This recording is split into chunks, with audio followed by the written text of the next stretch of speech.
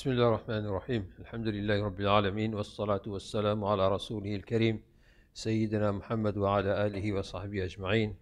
As was promised yesterday, today we will look exclusively at the laws pertaining to miras, and for those who were not able to attend, or those who have short-term memory problems, we distinguished yesterday between miras, waqf, and wasiyah, and quickly we said that one of the key differences between miras and waqf and wasiyah is that miras is not discretionary, that the shares are prescribed in the Quran, and you do not have the option to modify those shares any way that you think is reasonable. And I say this because both scholars as well as governments have been trying to do exactly the same, and with good reason, because certain eventualities occur that are not adequately covered in the miras arrangements, and so in order to rectify certain injustices, the effort is made. The effort is made to re-examine some of these verses. But it's like a jigsaw puzzle. If you take the one piece out, it's not going to fit anywhere else. It's well structured. It's based. The laws of miras are based on these verses. These are the primary verses. The verses of Surah An-Nisa, verse 11 and 12, for those who want to go back and look at them, and also Surah An-Nisa, verse number 176. This is the bedrock of the laws pertaining to miras, and then you have the secondary verses. So the law itself is, when you look at it, it's structured based on these two verses of the Quran, and then you have some ahadith, although ahadith surprisingly don't play as much a role in the laws of miras as they do, for instance, in salah or in Sawm and so on. They do not. Where they do play a role is to establish a certain, call it an infrastructure. So we have the infrastructure and the superstructure. The infrastructure, and we'll talk a great deal about the infrastructure, which is not obvious in the verse itself. You look at those verses, you can't see it. For what you need is a foundation, and that foundation is based on a combination of what Rasulullah sallallahu alaihi wasallam taught us, but also what scholars have had to devise. So it's like a platform, and without that platform, the verses themselves don't work very well. So many of our enthusiastic brothers and sisters go directly to the Quran in the hope that they would find the answer in that particular verse, and it never works like that. Not with regard to miras or any other aspect. It's a combination of what the Quran says, what Rasulullah taught us, what the companions have said, and what the scholars have focused on. So these four together give you Islamic law. And the good thing about the structure is that you actually have more flexibility in the law, because it's structured in this particular way. If it was focused purely on the verses of the Quran, you wouldn't have the latitude to interpret or restructure.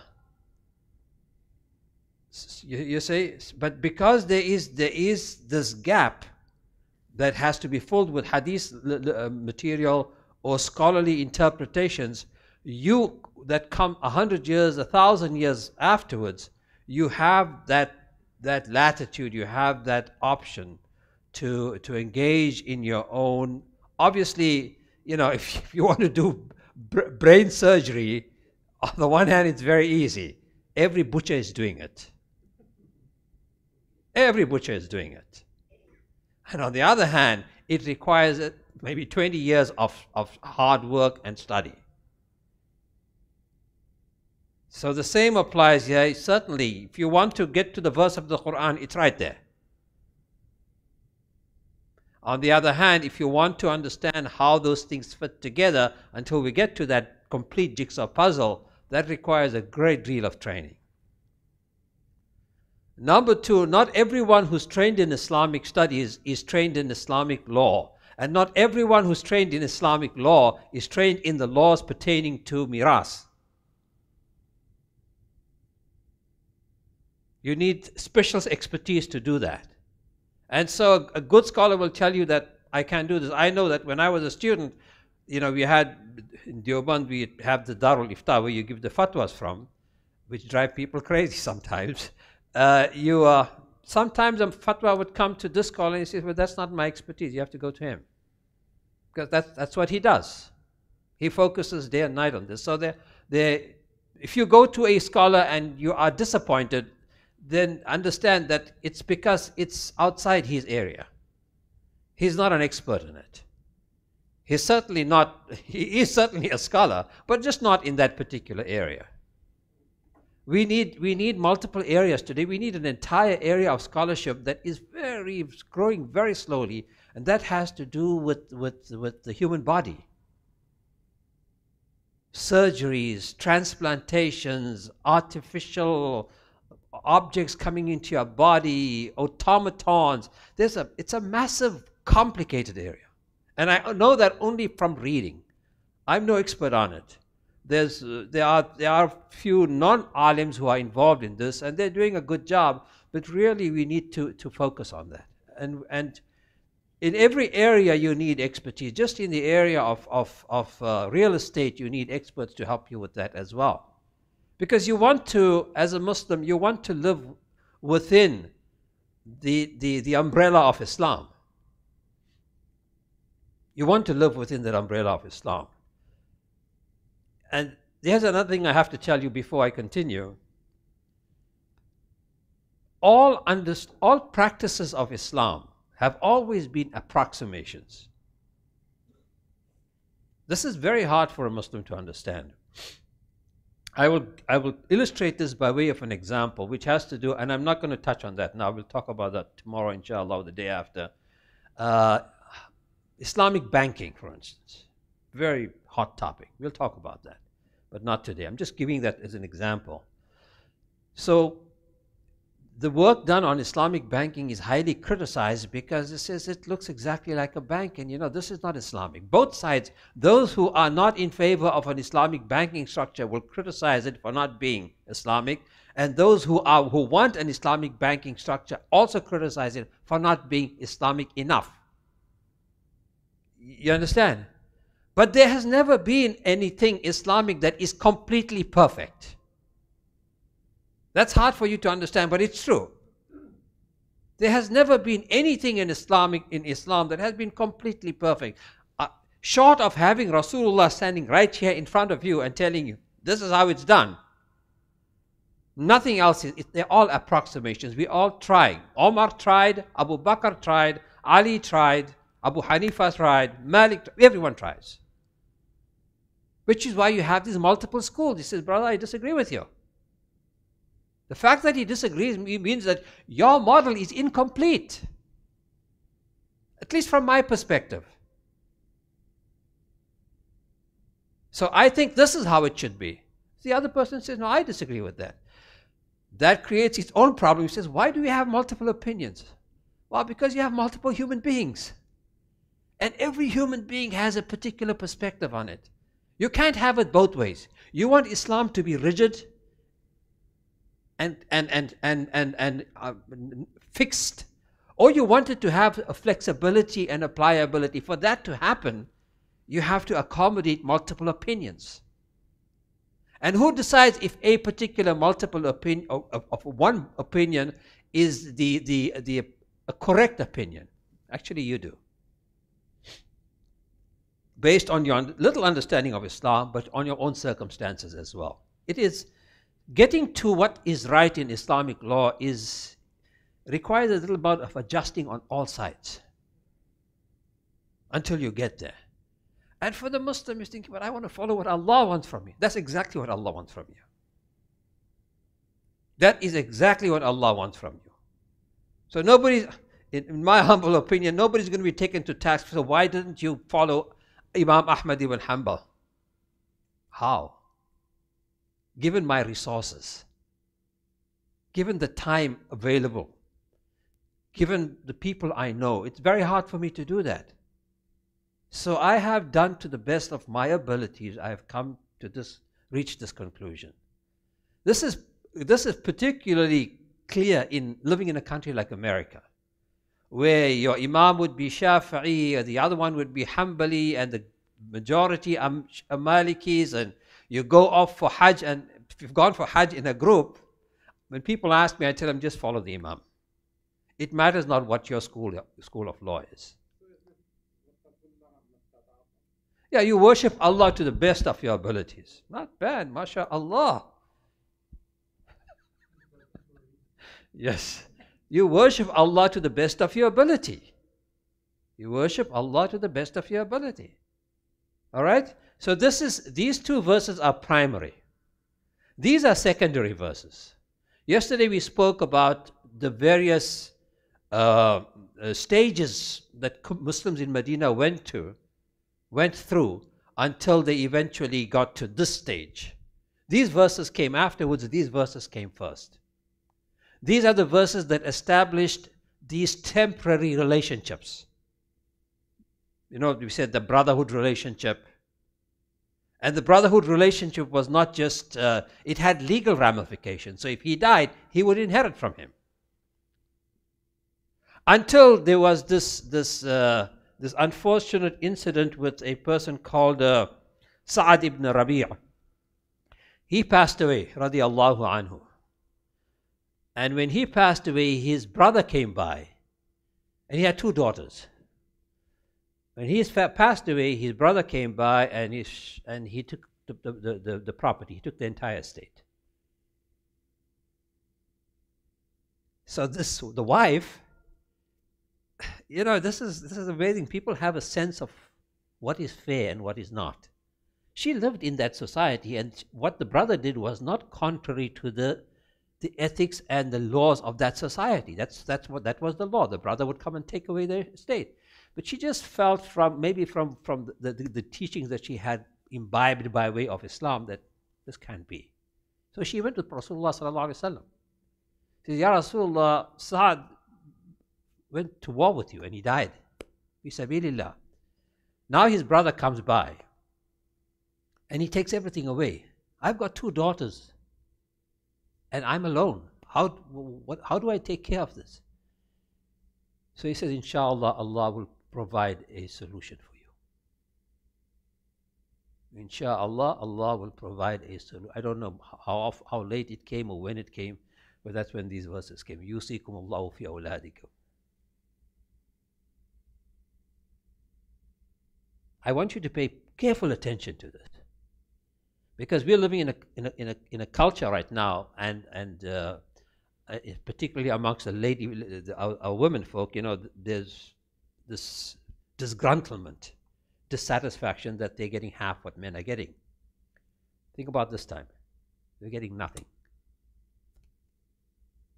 They got nothing. They got nothing. Then this verse gets revealed, and there's an objection to it, to the verse itself. On the one hand, when you get directions from the mimbar about, you know, the companions were very, very obedient and so on, that is true. But they also pushed back. And their pushbacks are as interesting as all the other dimensions of Rasulullah's history. So they went to Rasulullah and said, yeah, we're not happy with this. So what do you mean? He says, for instance, he says, أَنُعْطِ الصَّبْيَ الْمِيرَاسُ وَلَيْسَ يُغْنِي شَيْئًا. So should we give a child inheritance? What did that child inherit? Why does he deserve inheritance? See? So our perspective and their perspective is totally different. They lived in a culture where only those who were able-bodied, in other words, men, they were the heirs because they accumulated the wealth. You get the logic there. They fought the wars and they tilled the farms. They took care of the animals. So they were the breadwinners, and therefore, this was the logic. They were not being unjust. In fact, initially these verses were being unjust to them because it was taking away from them until society stabilized. But their criticism to the verse itself was, do we give these people an inheritance when in fact they have no right to it? You've made no investment in this inheritance. You'll be taken care of differently, but you're not in right. You see, you're being giving them the right to own property. It's not simply they're going to enjoy eating a pizza. This is not that. You're giving, and then that depends on how big the estate is. If it is 100 acres, and there are two children there, they take everything. And so the guy says, but we fought so hard for this thing. So this was the basis for the criticism against, well, mild objection, we'll call it that. Should we give children who don't inherit? So it wasn't just women. They objected to children as well. And so this particular verse was revealed, and this changed everything. So Surah Al-Anfal and Ahzab and Nisa, they are the secondary verses. Your primary verses are the two, and you can look them up. Any questions there? Just one clarification. The last is the 2/3 portion that we are talking about, right? Yes, okay. Yes. Repeat the question, please. Miras is the 2/3 portion that is mandatory to be divided into That's certain. right, that's right. I just want to clarify that though. It is 2/3 if it is stipulated such. So if he dies and he doesn't stipulate 1/3 to be distributed in accordance with his own private agenda, then the entire thing becomes part of the miras. You understand? So you have to put that down on paper, that, or you have to tell someone that I want 1/3 of my with witnesses of my estate to be given to the children's fund or something like that. Excluding immediate family, those are already mentioned. Yes. Your 1/3 cannot go to the stipulated or scripted heirs.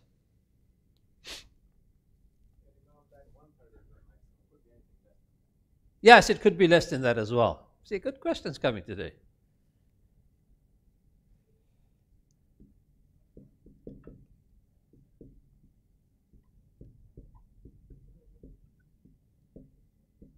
The suhoor must have been very good. Just one quick point I want to make here. In the Quran, if you look at the verse, it says, "Min ba'di wasiyatin yusi biha aw dayn." That's the verse of the Quran. We're talking about debts and wasiyah. We explained what wasiyah is, right? It's your private allocation that you want to give to XY from the 1/3. But the Quran says, "Min ba'di wasiyatin yusi biha aw dayn." So you will give those stipulated shares that were in the verses previously, you would distribute that only after you have taken care of wasiyah and dayn. Dayn meaning debts. So the Quran reverses the order. The order of priority, in fact, is not according to the Quran. The order of priority is that you first pay off debts and then you deal with wasiyah. And the verse, if you listen, min ba'di wasiyatin yusi biha aw dayn. And a very interesting reason the scholars say why that is. Because if there's a debt out there, somebody's going to knock for it. There's a wasiyah there, you want to keep it quiet. You don't want people to know about it. so that you know, the people, the heirs who are supposed to get that. You understand? You could so in other words, you must first make sure there is no wasiyah. You might pay it afterwards, but you have to. If you are the executor, then you should find out, is there wasiyah? Say, all right, now take the wasiyah, keep it on one side. Let's first deal with the debts, because the debtors are all waiting. Janazah Salah is over, give him 1 day, and they're waiting. They want to be paid. For the Musa ilay, you wouldn't even know. I mean, how does the food bank know that someone has given them $100,000? So you have to be, alhamdulillah, we live in a society where a paper trail is everything. So you have to write these things down.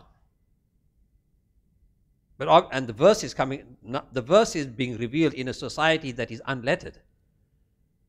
So if you have a wasiyah and you can't write yourself, so you always factor this in, that these things are coming down at a time when there's no central bank, there is no bank, there's no record keeping, there's no administrative structure.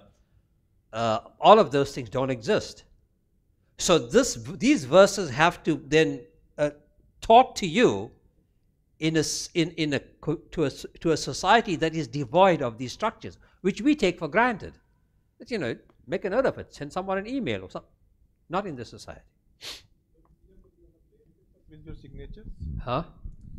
Wasiyah can be on a plain paper with your signatures. That will be considered a wasiyah. My advice to you: do it in a way that would go through the legal system of this country properly. Because if you're leaving a substantial wasiyah, somebody's going to challenge it. Somebody's going to challenge it. And you don't want that to happen. Then your wealth is just held in abeyance until the court system deals with it. And you know how long the court is, right?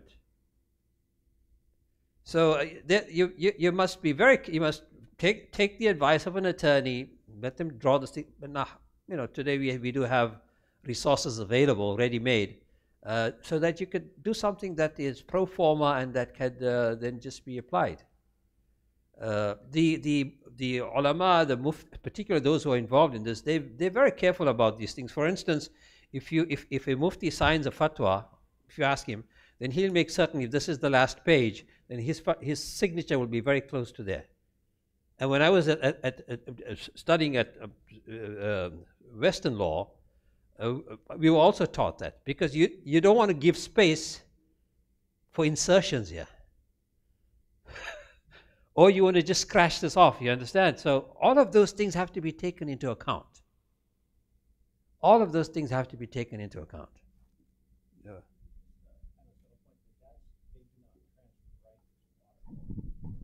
The debts, I just want to... We're getting to debts now. Hold that question until we're going to talk about debts now.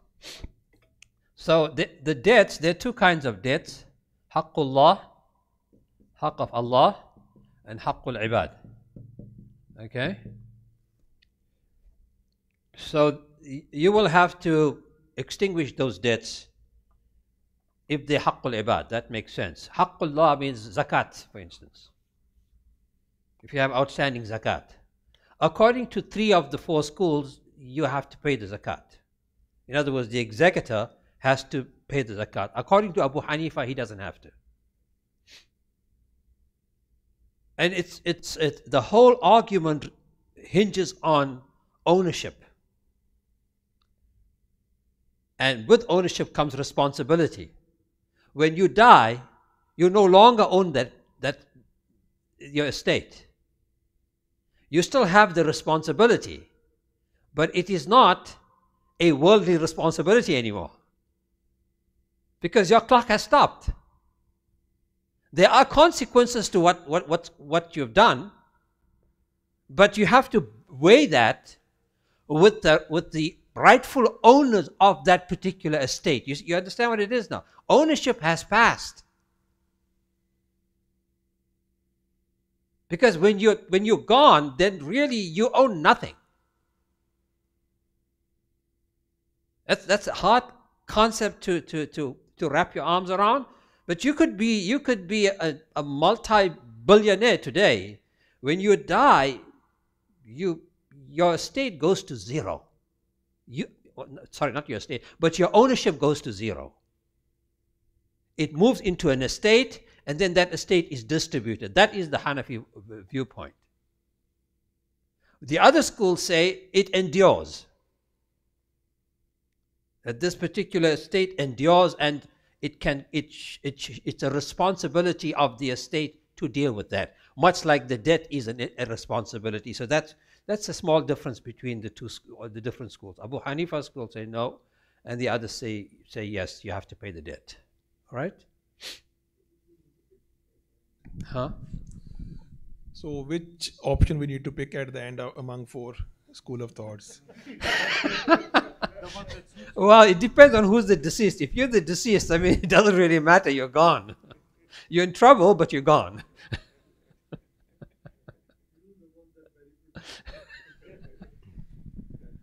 Now, if you've not paid your zakat, In it's a sin. 2021. No, it's a sin. In 2021. Yeah, I mean, before you die, if you've not paid your zakat, it's a sin.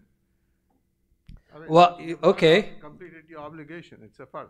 Yes. So, if your children or who are your beneficiaries pay the zakat, does that absolve you? Or Oh, yes. You might be penalized for late payment. yeah, but it would be better than no payment and full punishment. But you understand the balancing act here between, and it all has to do with ownership and rights. Because once it transfers, then it belongs to someone else. And so taking that money from that person is depriving them of what is rightly theirs. And okay,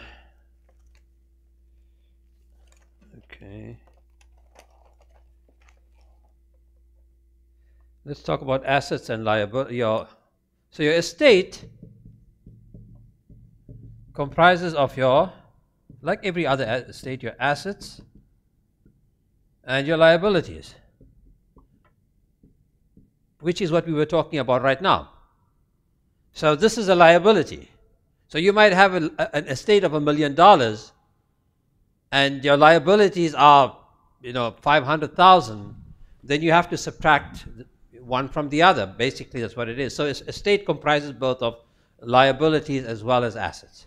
I have a question regarding Haqq of Allah. Yeah. Other than zakat, if a person has missed his, fastings for a certain number of days, he has to pay fidya, right, for that.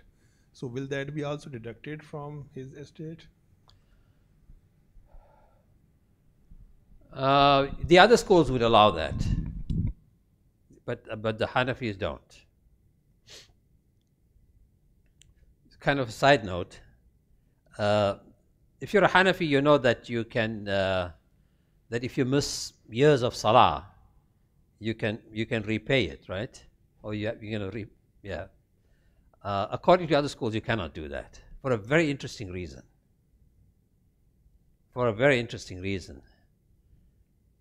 For Hanafis, what is the name of there's a term they use for qadai umri. There we go. Lifelong outstanding salahs. You see, according to the other schools, this is very important to remember. According to the other schools, if you miss a salah deliberately, you know what happens to you? You become a kafir.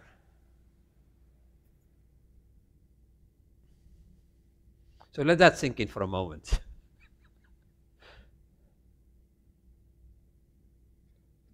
If you miss your salah deliberately, you become a kafir. If you die in that state, obviously, the repercussions are serious. But if you make tawbah and become and accept your error, then your clock is turned to zero. You get it now? Your clock is turned to zero. So, God forbid you stopped making salah in 2010 and came to your senses in 2022 in the month of April, then it's like you've become a Muslim in the month of April 2022. That's the logic. You get it? Any questions? No? So that's the three other schools, not that. Not the Hanafi. Hanafi school, you got 10 years of salah to pay back. Yes. Wait.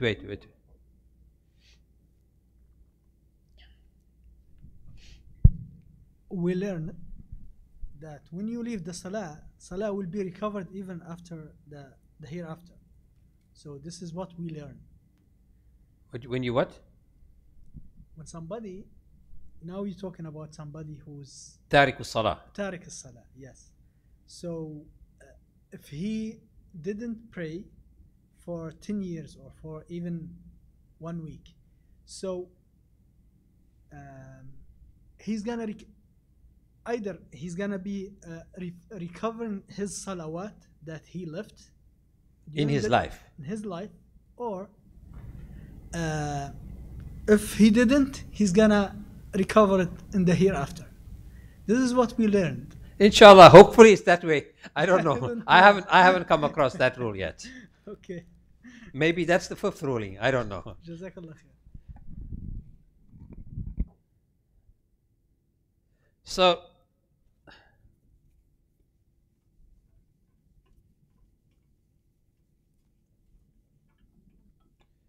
So there are certain steps that you have to undertake. If somebody dies, let's just say you lost a loved one right now, and then you bury them tomorrow, and then by say next Monday, well, not actually before that, this is what you do. This is your priority order. Let's call it that.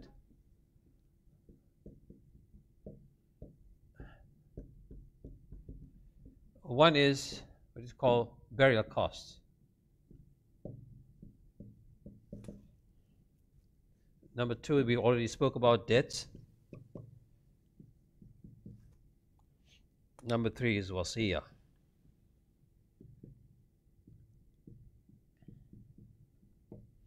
So all the burial costs will come out of the estate of the deceased, followed by any debts that person might have had, and then finally the wasiyah. Very simple. Don't need much explanation there, right?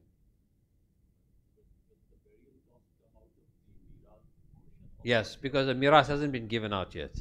Although I see where you're going with this, because it links to our previous discussion about, who carries that. Ultimately, we're not talking about people acting out of good faith. Look, out of good faith, one son would say, I would take care of this. The other son would say, that's not the point here. The point is that legally speaking, in terms of the law, this is what it's going to be, this is how it will be done.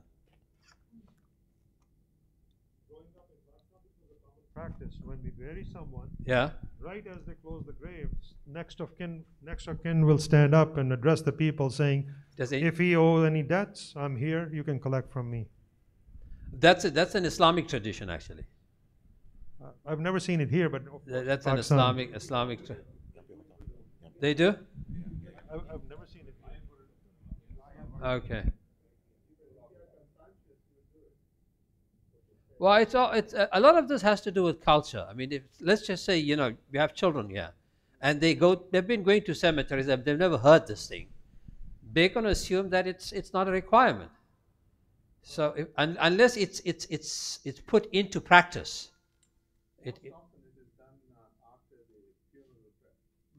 obviously he's not going to the right ones.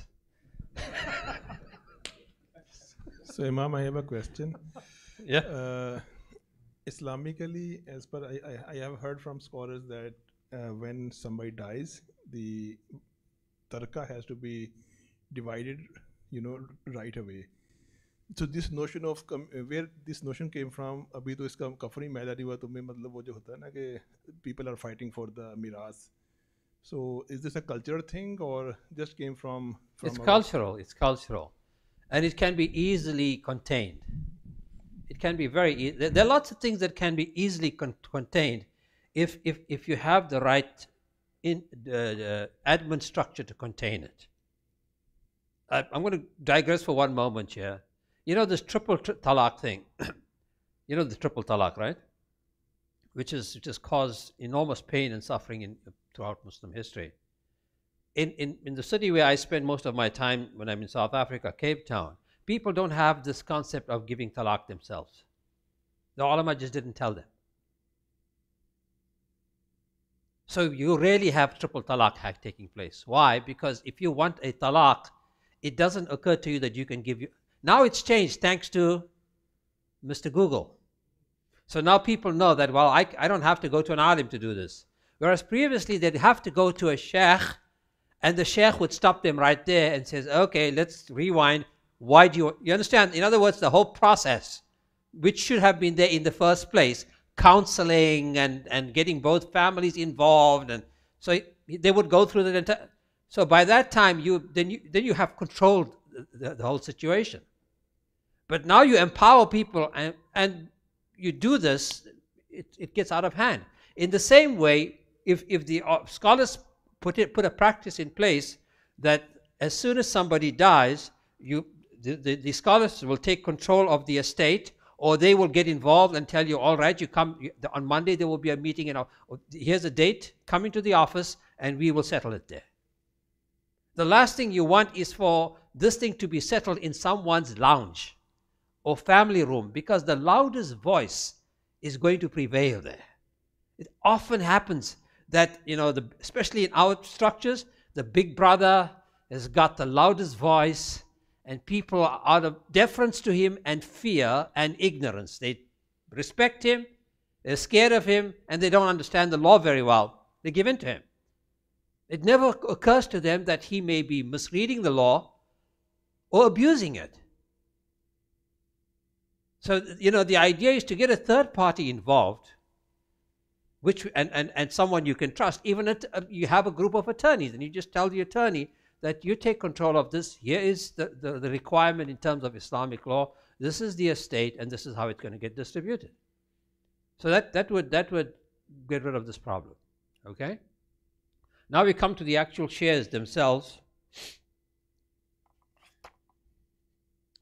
This is a very interesting structure, and very different from Western law, because Western law is very simple. Very, very simple compared to Islamic law. In Islamic law, you have categories, and those categories, they work like this. You have the first category would be of heirs. Now we are coming to actual distribution. You have the man is buried, his expenses or his liabilities and debts have been taken care of, and now we're left with the shares. So you have the first shares group is called the Quranic shares, or the Quranic heirs. Let's call them heirs. All right. Also called Ashabul Furud. I'll just write that down.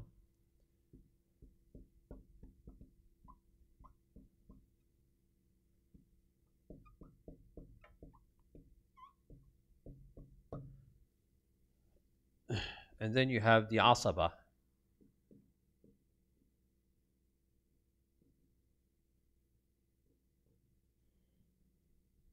These are the remnant heirs. We'll explain that now.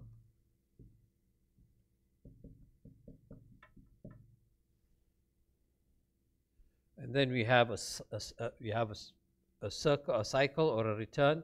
It's called return to one. Let's call it return to one. I'll explain that to you now.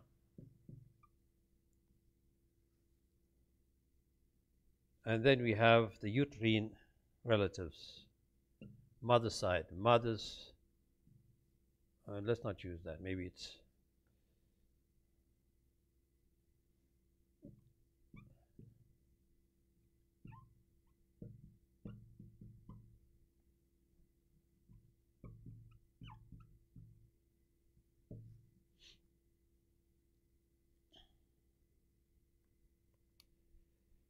so.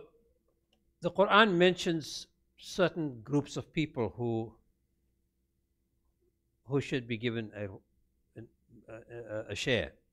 إنما الصدقات يوصيكم الله في أولادكم للذكر مثل حظ الأنثيين فإن كن نساء فوق اثنين فلهما ثلثا.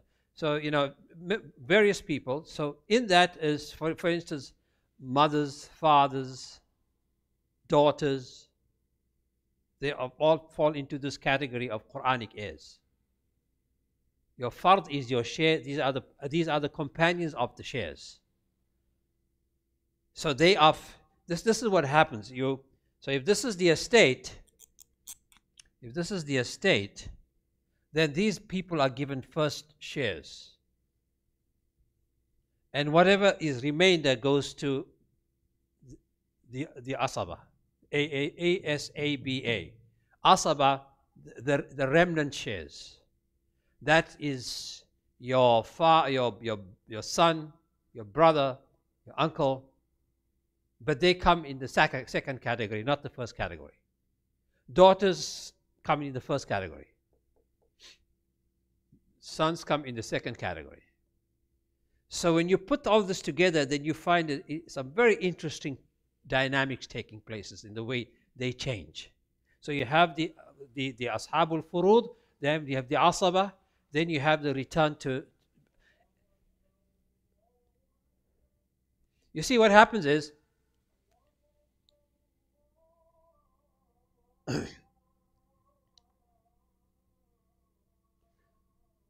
so when if you have distributed, if you've given one this share and you've given two this share, this is what remains, right? That which remains will return to one again. That's how it works. So you start by allocating shares to one first, then to two, and then if you still have leftovers, whatever remains goes back to one, according to those to their allotments. Okay? No, kalala is different. Kalala simply means somebody who's got no ascendants and descendants. So it's not a big category anyway. So here, do you understand? You got that? What's your question? So you would have shares being given to the Quranic heirs. No, that they might not exhaust. They might not. In most cases, 1 and 2 would exhaust the entire. But you do have cases where they do not. So they're given a particular share. So mothers and fathers are given a particular share. Daughters are given a particular share, and they all fall into this category. The total value of of the share that was allotted to them takes up this portion. Then the sons would take up this portion here.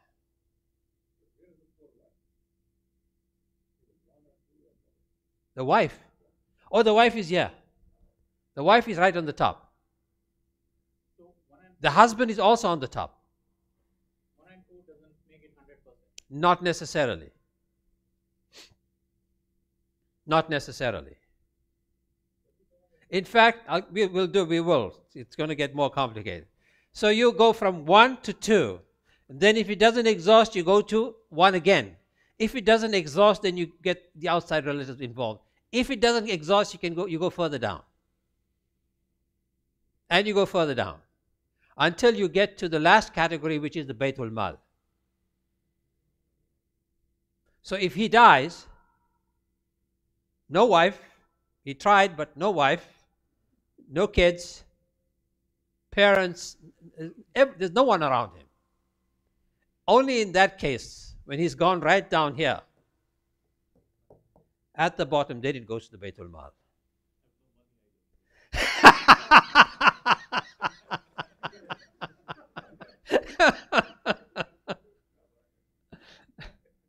No, inshallah, that's not the case. So you get it now.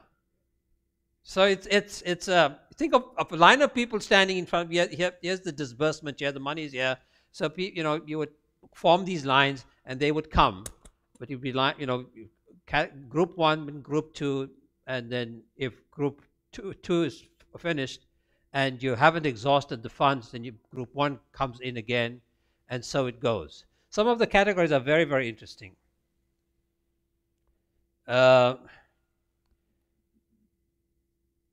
So you have one category here. It doesn't apply today, but I want to bring it out to simply bring attention to the concerns that Islam had in terms of social reform. You have one category here called the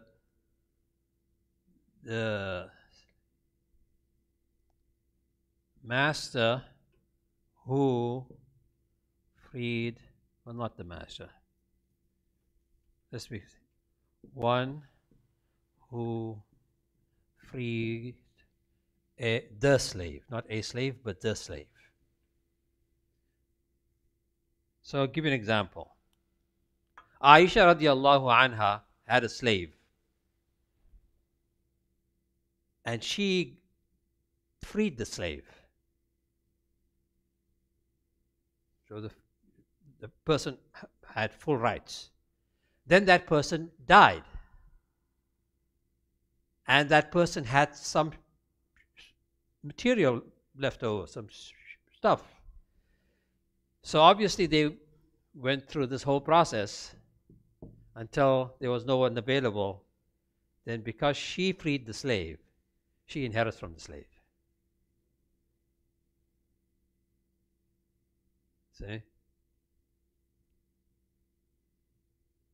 So obviously you're living in a society where slavery is part of that social structure, and if you study the history of slavery, then you would know that you had domesticated slaves, and you had chattel slaves, and you had commercialized slaves, and so on. So there are various categories of slaves, and Islam had its own way of dealing with this. We're not talking about slavery here, but I will quickly focus on that. The one that you're familiar with is that the freeing of a slave is an option in your kafara or your expiation. You know that, right? That you can do this, you can do that, you can do that, or you can free a slave. But that obviously did happen. But what happened more often is that you had a slave who was freed on two other ways. One was called a mudabbar, and the other one was called a mukatib. So the slave master would, because of his relationship with the slave over the years, very cordial relationship, he would then make an announcement that, let's just say his name is Abdullah. Abdullah, who he is hurrun ba'd dubra mauti. That's where the word mudabbar comes from. That Abdullah will be automatically freed as soon as I die. So that was one way in which slaves were freed. And the other is if the slave was skilled, and he was able to sell his skills somewhere. So this guy, he was a good coder. He did coding very well, and he was a slave, and so he told his master, I will find a job and do work in the computer industry, and I will pay off whatever amount you think is appropriate. So that was a mukatib. In other words, he had a written agreement that allowed that slave to be freed on fulfillment of that contract. So this slavery is an inherent part of our tradition, and it's the tone in Islam is that it's something that should be abolished. But understand that the abolition of slavery required a particular change in the economic structures of the world. Otherwise, it would not have happened. Europe and America, especially Europe, certainly did a great deal in abolishing slavery globally. but the means of production had changed by then. And a slave-based economy was no longer viable. Think about it. This happens around when what is coming into place? Machinery. Machinery. So slaves then become a liability. Slaves become a liability. So without taking away from what they've done, and what they've done is admirable, and I would always bring attention to that. But you have to also put that in context that this could have taken place in the 18th, 19th century in Europe in particular, and the European, if you understand the European mercantilist economic system, they could no longer afford having that kind of. It's like the modern equivalent of, we have self-serving these checkout places now. You don't have to hire anyone anymore. So, all right, you can go. In 7th century Arabia, 8th century Middle East, 10th, 12th, we never had that option. So the economy was dependent on slave. The slave provided asset value, and so therefore you kept the slave. But there was always this refrain in Islam that a slave is ideally freed. So going back to wherever slaves started at Prophet Prophet's time, did they acquire slaves? How did they really? Was this from someone who was just bought, like they've seen in movies or some places? Well, or how did they that's acquire a good question. And did they pay them also, and did they just use them for labor? Okay. There's a slavery that takes place up to the time of Rasulullah sallallahu alaihi wasallam. Then there's slave laws as found in our text, and then there's slavery as practiced by Muslims. The three are totally different. The slavery that existed at the time of the Prophet sallallahu alaihi wasallam was the slavery that was rampant in the entire world. It's not something unique to Arabia. Everyone was engaged in slaves. Nor is it unique to Africans. There were Europeans who were enslaved. The only slavery Islam allowed after Islam was enslavement because of war. As an act of mercy. How's that? As an act of mercy. You say, how could that be? Well, some of you come from places where you still live, where people still live these rustic lives. Think about this, people. So you have this small little town, little village, Gaon, there in the Punjab, or down there on the reef area, right? And so the people from one town attack the people from the other, and they defeat those people. What are you going to do with the prisoners of war? What are you going to do with the prisoners of war? You have two options. You can leave them where they are, they will die slowly. Or you can kill them. Or you can absorb them into your own household. How do you absorb them into your own household? As equal citizens having the same rights and responsibility? You can't possibly do that. Think about the challenges we faced here in this country with immigrants, with refugees. Even the kindest amongst us draws a line at some places and says, well, you can't treat them entirely like you treat the locals. And we have the resources to absorb them. In fact, we have a labor shortage in this country. We can easily absorb a lot more. So what if one tribe is just attacked another tribe and has defeated that tribe, which to all intents and purposes meant that tribe no longer exists anymore? What happens to the human beings who live in that tribe? What happens to their rights? So they were given certain rights. They were absorbed into the household. They became part of the household. It's not a pleasant thought, but it's a human reality. It is a human reality. If you have one more question on that, I'll take it. That's it, no more. No, thank you, mashallah. The other one is the wasiyah, which we have already spoken about more than once, and the third is the Baytul Mal, which is where the wealth will go to.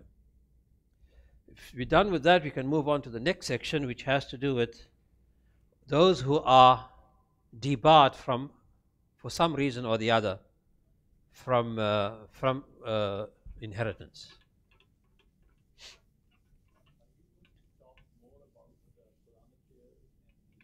No. No? No. Okay. I'm just giving you an outline. Okay. Normally this thing takes at least 3 months.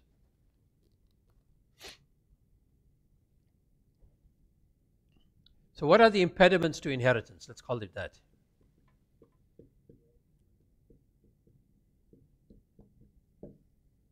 And many of these are more pertinent to our society today than they may have been in the past. This one obviously is not, and we've spoken about it, slavery, and by that is meant what? That if someone is enslaved, this is what happens. So a war takes place. You know Rasulullah had a slave, right?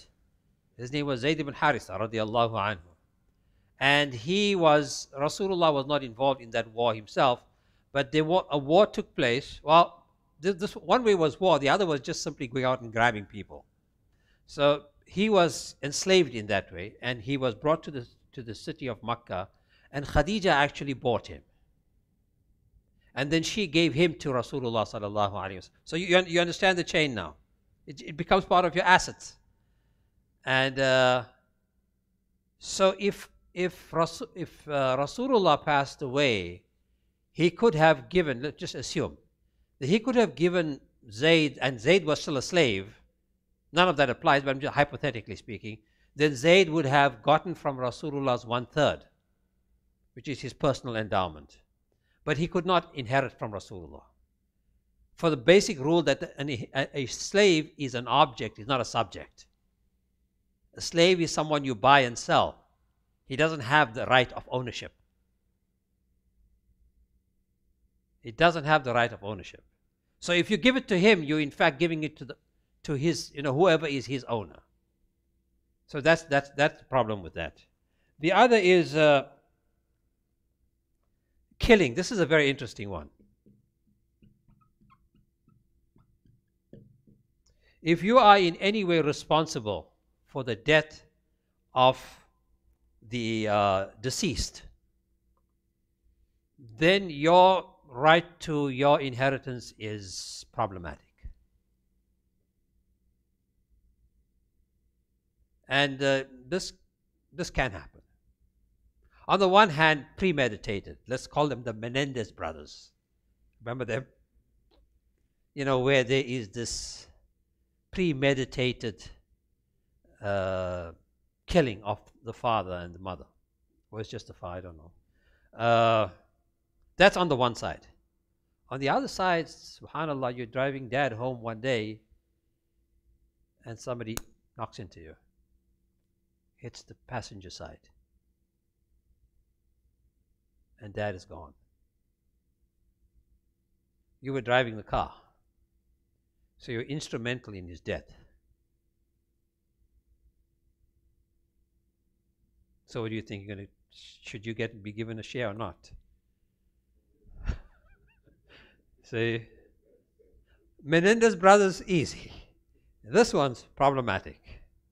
And you see how easy this can happen, right? Yeah, it doesn't matter.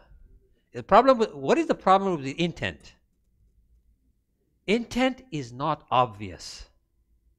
That's the problem with intent. Intent is not, in other words, I don't know what your intentions are. It's not obvious. So a judge cannot rule based on, he can try and determine intent by looking at the circumstantial evidence around him. That's how they determine intent. But pure say, in other words, you simply say, I didn't intend to do that. Well, that's where the whole thing comes. So let's talk about what the scholars say. So now you understand when you have a Shafi'i, Abu Hanifa, Malik, they're not just breaking up the ummah into 4 pieces or 10 pieces and so on. These are real issues. If I have to ask you to write it down now, you come up with 10 different opinions on this. You will have 10 different opinions on this. And why? Because you're humans and you can think creatively yet separately from each other. What you can see, he can't see, and vice versa. That's the yield of our collective effort. See?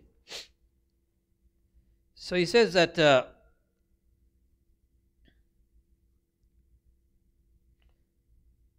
so Malik rahimahullah says if you can show culpability, then he would not inherit. Obviously, the highest form of culpability is premeditation, where you actually got an email that says let's kill him tomorrow or something like that. And the other is to say that what is called the test of the average person. If there's a car coming along at 50 miles per hour, would the average person turn in the path of that car? He wouldn't. He wouldn't.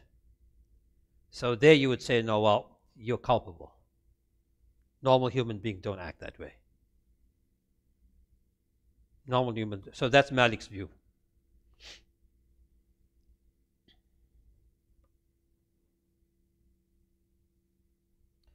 In Islam, we have two types of. In the case of accidental death, this is a category that's at the bottom. In the case of, well, let me explain this to you. In Islam, you have, in terms of murder, there are 3 categories. There is premeditated, al-qatl al-amad. Then you have shibh al-amad, which is culpability. And the third one is khata. So khata is a mistake, right?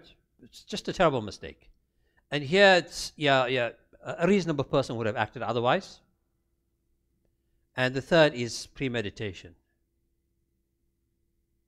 And so when the scholars are talking about who is entitled to inherit or not, they're looking at this framework.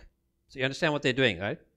This was already there. It says, well, we'll take from that and says if in the case of premeditation, even in premeditation, if you kill someone, then there are like in our legal system in this country, there are 2 parts to all cases, right? There's the trial part, and then there's the sentencing part.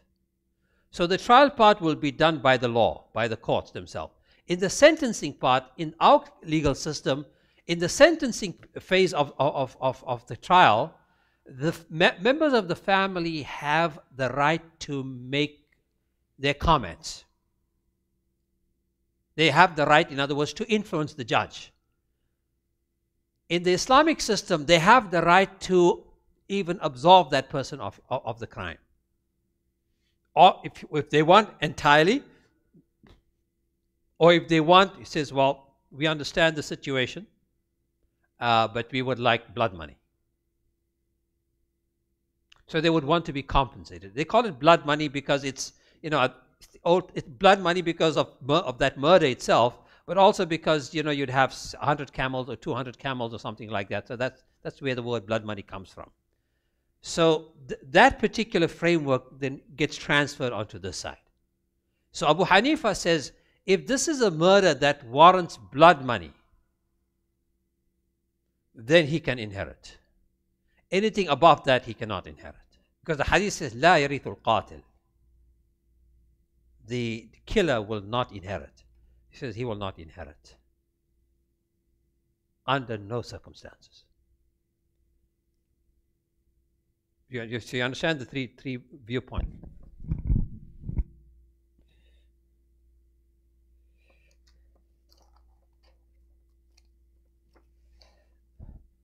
The next one has to do with, many rulings have come about, religious differences.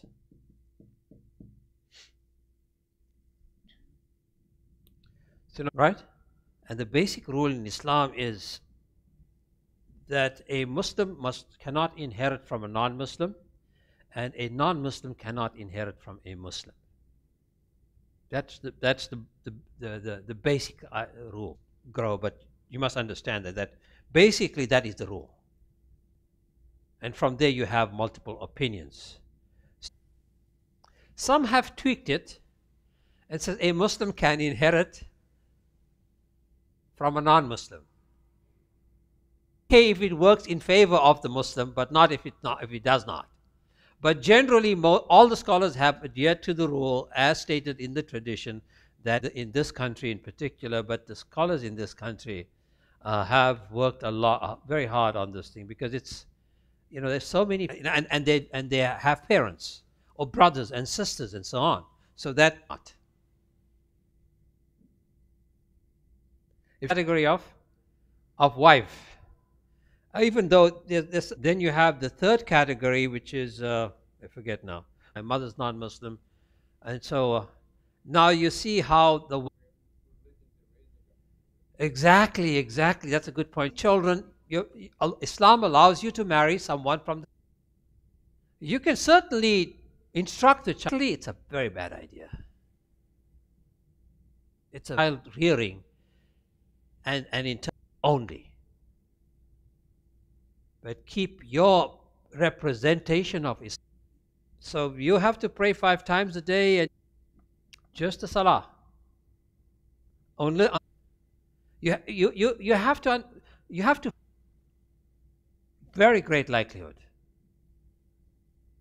Right example. You don't want the child to follow what you say. That you want the child to follow at his father or his mother as being the representative. I won't do it. So these 3 very important requirements in my house, for as long as at least Islamically for the. But if not, I mean, the train has left the station by the time they get there. Absolutely. So we should not underestimate the challenge we face. And it actually depends on how we behave, not how we teach or preach. That's the most important thing.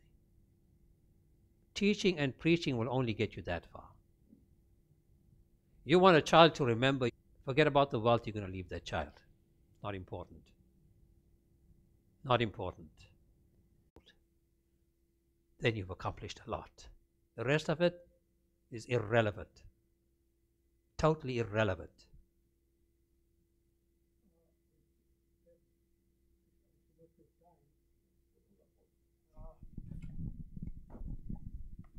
Of his or her time with peers. Then he spent 8 hours of time with parents. You're right. I mean, it's exactly the same thing that he's telling me, that there's nothing we can do about it. Here, we've come to live here. We live, mashallah. We think the Arabs are rich in the oil Gulf. They're not. Our standard of living is much higher. Therefore, we need more Islam. I have to tell you categorically, it doesn't. Islamic school is good. I had a student many years ago in this masjid who did his master's thesis on Islamic schools. Caught up in mashallah, he's done a great job, and he's done so many good things. But I want him to do this because Islamic school is not a silver bullet. Not what you teach the child in terms of do's and don'ts, but in what you reflect in your qualities as a Muslim.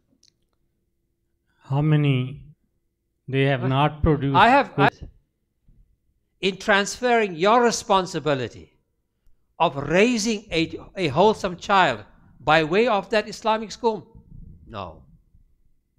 There's no training ground for values in an Islamic school. Understand that. Those teachers are there from A to B, and they're there primarily to teach you the facts and figures of Islam, the do's and the don'ts. There are people, and in Islam that speaks the truth, I know I'm putting a huge burden on you, but man, you've come to this country, I'm talking about myself as well, we've come to this country and this is our challenge. At this stage, even if you were in other countries, the same influence of the peers is there. Although your argument is more valid, that when you live within an Islamic culture, it's very hard for you to just disassemble your Islamic identity.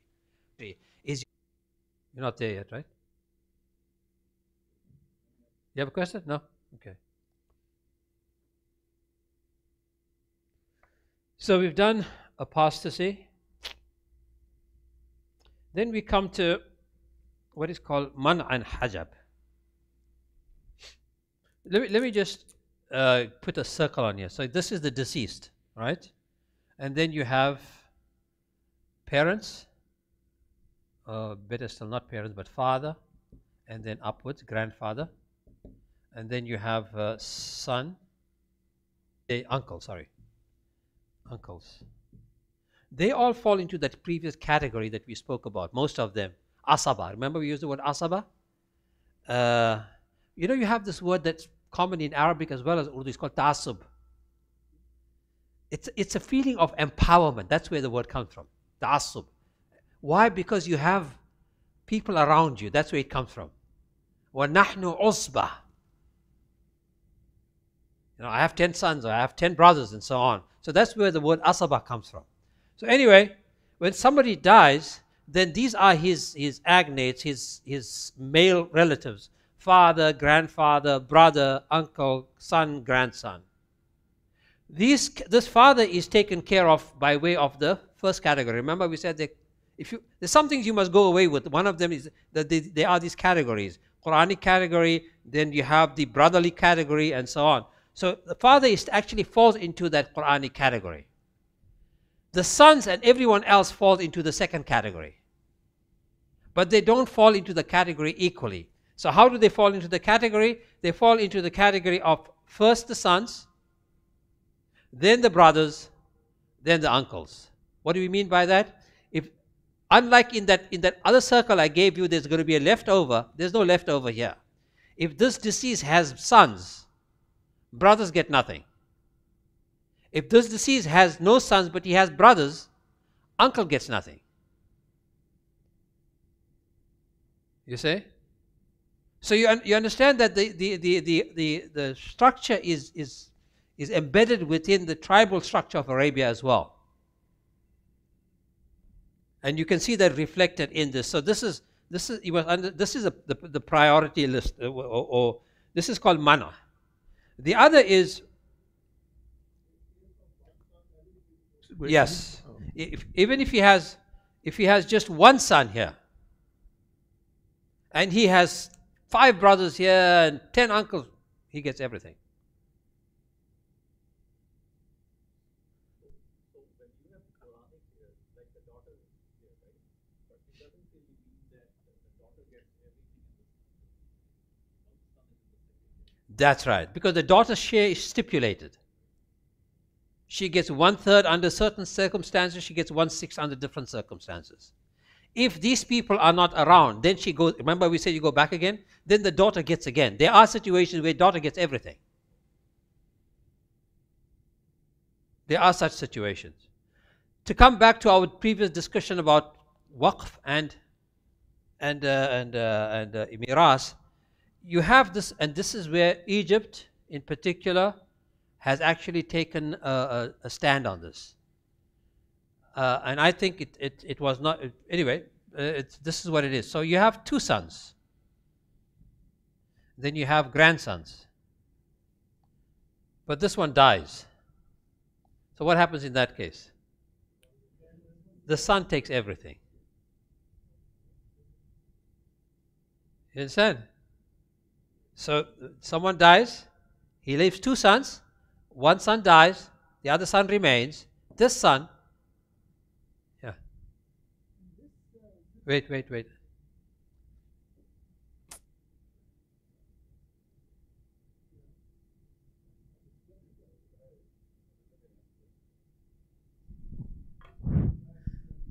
So in this circumstance,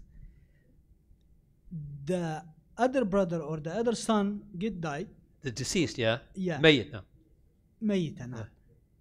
So in this case now we're going to go back to the wasiyah. So well, what if he didn't leave wasiyah? Yeah. If there is no wasiyah means the nothing. Grandson will... So what Egypt has done is they've taken this grandson and pushed him up here. Okay. You understand? Now guess who's complaining now? Yes. This son and this grandson is complaining. Because in terms of ranking, these two are the same. But obviously, they're not doing it for negative reasons. They're doing it for a good reason. But which is why my suggestion was, if you want to address situations that cannot be addressed by way of miras, you might as well take the option of the waqf. It's more easy, you have more flexibility there. Because if you start messing around with this, my analogy of the jigsaw puzzle is I think quite apt. You take the one piece out, there's no other, you just can't put it back again. Last comment about the wasiya. Wasiya can be given the whole wealth for the grandson.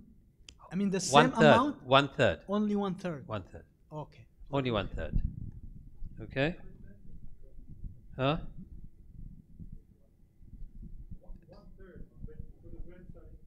Where's the?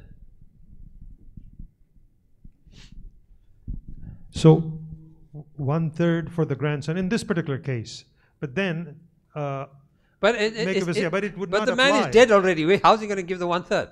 Yeah, no, not 1/3. I'm saying the comment came that you can do in the wasiya from the 1/3 that you have the choice. Yeah.